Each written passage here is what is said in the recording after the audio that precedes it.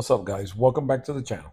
This is my 1998 GMC Sierra 1500 SLE two-wheel drive with a 5.7.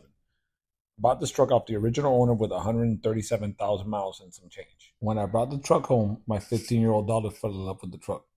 So we started talking and we decided that we were going to build it together. Started exchanging different ideas and we came up with a game plan. The interior was all original. It was in mint condition. So the first thing we did was get rid of the bug shield on the hood, got rid of the window visors, removed the pinstriping with an eraser wheel, got rid of the toolbox, and removed the Nerf bars. Gave the truck a nice wash, wax, and detailed it all up. Then we decided to give the motor a good wash and clean it all up. It was all original, but it was just dirty.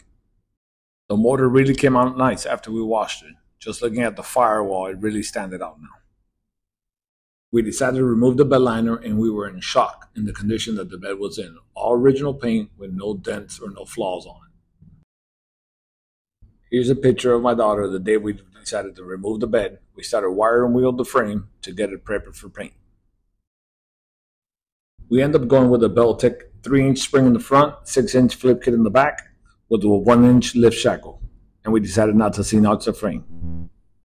We started looking for wheels. We ran into these 454 SS wheels at a great price with brand new tires. We put them on and we were really happy with the results. Here's a little photo shoot of the truck.